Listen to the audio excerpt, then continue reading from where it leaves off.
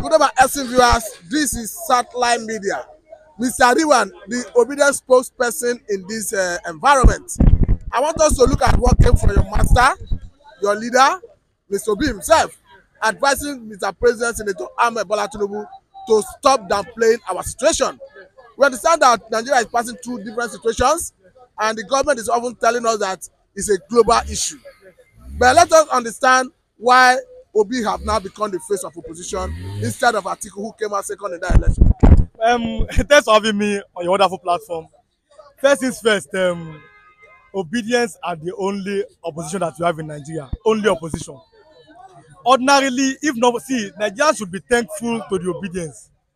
But if not for Peter Obi coming out to contest into the election, by this time, there will be no opposition. In Nigeria, opposition is dead. The only opposition that we have in Nigeria, only opposition are the obedience. And that is why they have to tackle the source. Obi is the obedience. That's the name. Obi, obedience. They have to tackle that Obi. That's why you ask a Nigerian person that I've not eaten this morning. Why have you not eaten this morning? Obi will not become president. Your wife have left you because you cannot feed her. Obi will not become president. Why can't you pay your house rent? Obi not. That is that mentality. That slave mentality that is being put into their mind. Just because of the good mind, the goodness, the name of our leader, Peter Obi. Peter Obi is a very compassionate person. It shows. When he was a former governor of Anambra State, we saw how he paid elderly people money like stipends. We saw how he took Anambra State from 26th to number 1 in education in Nigeria. These are facts. I didn't make them up. It's a fact. We saw how he left money for his predecessor, which that one too came out to confirm. You understand? Willie Obiano confirmed that Peter Obi left money with him. He left money at the government coffers. When they gave him a land, Peter Obi rejected it. Now, compare Peter Obi with other politicians in Nigeria. That instead they are even acquiring lands that are meant to build schools. They are acquiring it. They have acquired almost everything, making their children senators, making their wives senators, making their children heirs of something. Peter Obi is his wife a senator. Yeah, his children are living private life. Someone like that, you know that he has a good mind, he has good intention for the citizens. But this one, they don't care. And like I always say, Nigerians deserve their leader. It's not that man that came here in the morning. Instead of him to say the truth, he's still justifying the evil. You understand? You see, tribalism has done a great disservice to Nigeria. Tribalism is a very big problem. Some people rather drink, let me tell you, they rather drink a cup of poison that's been served by their tribe, but they cannot think. Nigerians are going through hunger and hardship. You are now complaining that, okay, other nations are going through hunger and hardship. The question is that other nations that are going through hunger and hardship, are they now buying presidential aircraft? Like I tell people, I said, when I saw the report that our president want to buy 2 presidential aircraft, like that, I said, no, 2 is not enough. They should buy 20.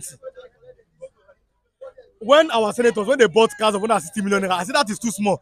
They should buy 1 billion naira cars. Because Nigerians deserve their leaders. We generally deserve the kind of leaders that we have. We deserve them, because we don't pity for ourselves. We pity for our leaders. The other man came to China's television. We saw the videos. He could not even justify why they are buying new cars in this hardship, in this economy. That, let me tell you something. I like to bring back memories so that people will know where I'm coming from. 2014, 10 years ago, under Goodluck Jonathan, 2014, 10,000, sir, will buy you 1 bag of rice and yams. Not 1, not 2, not 3, 4, 5 yams. I mean yams. 2024, 10 years later, 10,000 I cannot buy 7 deca of rice. 10,000 I cannot buy you 2 yams. It's not possible. If Aboki sell you 2 yams and you eat, you will die. Because that yam has been contaminated. Something is wrong with the yam. That's what I'm saying. So this is the problem. Instead of them to look from that angle, that this man has our interest at heart. No, it must be tribalism. Whereas people that you are fighting for, their children are abroad. I told one of them one day, here is the children of your own people. They are abroad. They are enjoying. You are still justifying your hunger. Let us tighten our belts. Tighten your belts. Like I said, if you cannot buy egg, buy garden egg to cook your soup. If you cannot buy egg on the rice, put garden egg on top and leave the egg on the garden egg. If you cannot buy okra, use your kata. Let at least the soup is draw. But that's what they deserve. We deserve our type of leaders. But we justify their crime. they are evil. We justify their spending. We justify when people now come out and say, okay, look at Kenya. Why am I going too far? I wanted to go to developed country. Look at Kenya over the course of the week. For example, in Kenya, price of bread, government removed the tariff. The price of bread went up. Ordinary citizens of Kenya, they came out and protested. Now the government has reverted back to the price. In Nigeria, even if they sell fuel for 5,000 naira, people will justify, and your religious leaders, and I always say, in Nigeria, in this country, see our religious leaders, they are part of the problem. Either pastors, imams, they are part of the problem. Not all of them. I mean, majority of them, they will tell you that God will provide for you. God has shown us that He will provide for you. What has been okay? God will be providing now, because you see, it is not. See, let me tell you, it is not like we saw that woman that is selling cocoa. There was a time, how many years ago? Even 3 years ago, you can buy cocoa 15 naira. Now, for you to do cocoa, you must start from 200 naira. Which nation? Which group of people? Which of them can go for that? 1,000 naira, our highest currency, cannot buy you morning food, and you'll be filled. Because rice now is starting from 400. You cannot buy rice 100 naira, not 200, not 300 anymore. Rice from 400. How are you going to cope? You want to go from here now to Lekki, 1,005. What are you talking about? There you see people, they will justify it. God will provide for you. God will something. God won't provide. It is you that will work. If the economy is good and stable, you see, the message of our Lord Jesus is the message of salvation. It's for you to be saved. God can. So until let us sit down and then think right. Peter Obi is on course. Stop comparing Nigeria to other nations, because those ones, they have basic amenities. There's subsidy on food, either subsidy on transportation. In Nigeria, they know that you are enjoying subsidy on petroleum prices. Government have removed this. Okay, now, Mr. Ariwan, let us look at the song from Idris, where he tried to remind the president of the suffering across board, across different parts of the country, reminding him about a big power have been chanted by Nigerians, particularly in Lagos and some other western part of the country. Do you think Abdulkarim is justified to sing that song? No. The song is in order. We saw how Idris Abdulkarim, we saw how he sang about how do I put it? He sang about Nigeria under Obasanjo, and we saw how that truly the song was a reflection of what is happening. So what Idris Abdulkarim did not coin that word Ebin Power now. Ebin Power was said by Yoruba people when president was coming last year, Eid el-Kabir, the big seller of last year, when the Tinubu's convoy at Lagos Island, it was the old women that are selling market that were shouting Ebin Power as at 1 year ago. So him using to sing was what people said. He didn't coin it from his own head. And he said the meaning of Ebin Power in Hausa too.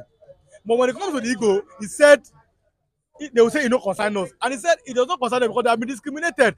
What he said is what I've been saying for a long time. Because I'm a musician, I've been saying for a long time. These ones have been discriminated. They cannot come out to protest because they see them as enemy of the country. So then it is Yoruba and the Hausa they are shouting Ebin Power. Like I tell people, see, let me tell you the truth. No matter how the economy of any nation is not better, the traders will always enjoy at least something. It is what I buy that I will sell. Who are the traders? Don't ask me. Go and check the origins of the traders. What is their major tribe? In Nigeria, we know that the traders, their major tribe, you know where they come from. I will not tell you. You know it. They will be the least affected. What I buy is what I will sell. But you that only collect salary, you will face it. 35,000 naira of today, as at last year, it is the value of 50,000 last year. Because everything has tripled, not doubled, tripled. You cannot buy rice as at last year, you can still buy rice of 100 naira. You cannot buy rice of 300 naira anymore. So our salary have not increased. And I love our politicians. They will give you 60. And I tell people, see, in Nigeria, these are politicians, they are trying. Let me be sarcastic a little bit. The salary that they are giving Nigerians is too much. Let them decrease the salary from 35,000 to 10,000. Tighten your best, citizens, and pray to God. God will come down and help you. You understand? Nigerian people, your salary is too much. Let them decrease the salary. Then you now tighten your belt and now start praying to God. So God will now come down. Israel, you pray to the God of Israel every day. But Israel, when Hamas struck them, they did not go and pray to their own God themselves. They struck back. But here, you are in Nigeria, you are praying to God to come and say, hey, God will come down. God is Tom and Jerry. He will come down and elect a leader for you. God will come down and plant crops for you. God will come down and take away full announcement. God will come down and make the politicians to stop embezzling money. Your destiny is in your hands, Nigerians. You have seen now. If I came out, I've sang the song. What will be the reaction of Nigerians to the song? The song is sang is right. He knows what he's saying. And a normal man being that have brain and God has given you wisdom to think. You know that what it is that became said is the right thing. It is the truth. And we know this truth. So what are we talking about? All this tribalism, all this religion, dancing and going up and down. Can't make any nation great. We should stop deceiving ourselves. Right? We are saying the country is not good. Somebody is waving at a woman. You see when I'm talking, people think can you hear a Nigerian citizen that his mate are protesting in Kenya, is chasing after a woman. so Mr. Ariwan, is that maybe that is the nature of Nigerian youths, or yes. they are not interested in fighting for their rights, yes. rather chasing after anything under the skirt? Yes, now he said the nation is not good. Then we saw a responsible young man, a copper that went to school, chasing after a girl, a lady. We are some, you understand? So the youth, some of them are thinking go, some of them are playing about Jebu. What I'm saying is that face your leaders. Tell them I'm not for violence. No. They know me. I'm just talking about peaceful protests. I'm talking about tell your leaders now that you are to pay that we can see. You can see now. You can't do like this. You are chasing after a woman. There are many women. You are digging a call. But at least if you chase after women, then you now go out to one member and chop, because reality will dawn on you that after I've chased after a woman, the 1,000 money in my pocket cannot buy me anything.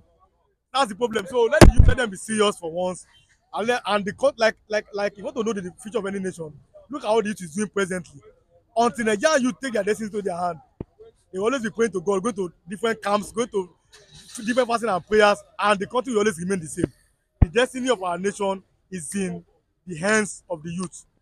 I must say a very big thank you for your time, Mr. Ariwan. Thank you very much. This is Satellite Media.